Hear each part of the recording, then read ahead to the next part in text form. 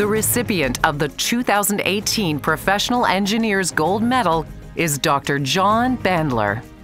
In the early days of my career, I had really very little interest from industry in my work. Industry generally thought what I was doing was very theoretical, irrelevant, impractical.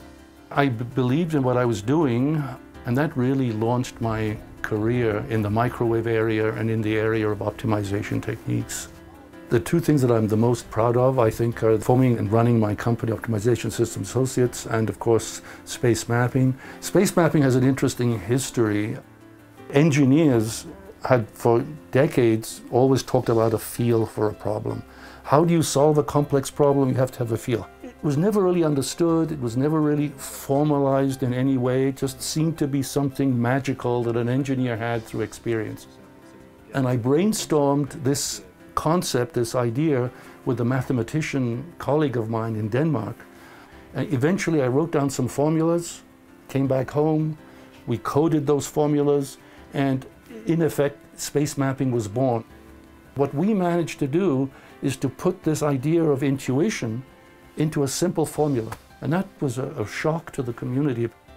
Space mapping allowed engineers to solve complex problems to great accuracy in a surprisingly short amount of time, in a manner that could be transferred to other complex problems so that they did not need to be specifically expert in that area.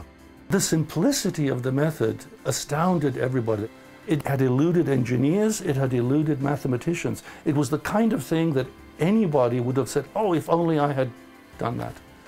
The key to my successful career has been being persistent and believing in myself, trusting the champions that I was lucky enough to have throughout my career, and taking risks. There are certainly a lot of moments where I had forks in the road and I went one way rather than the other. I seem to have ended up going in an appropriate direction.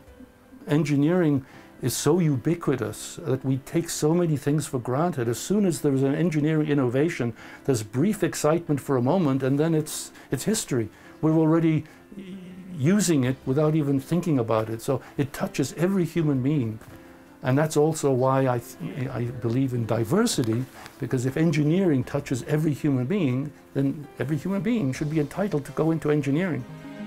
Engineer John Bandler has made groundbreaking contributions to Canadian engineering and truly exemplifies the level of excellence that has become associated with the profession's premier award, the Professional Engineers Gold Medal.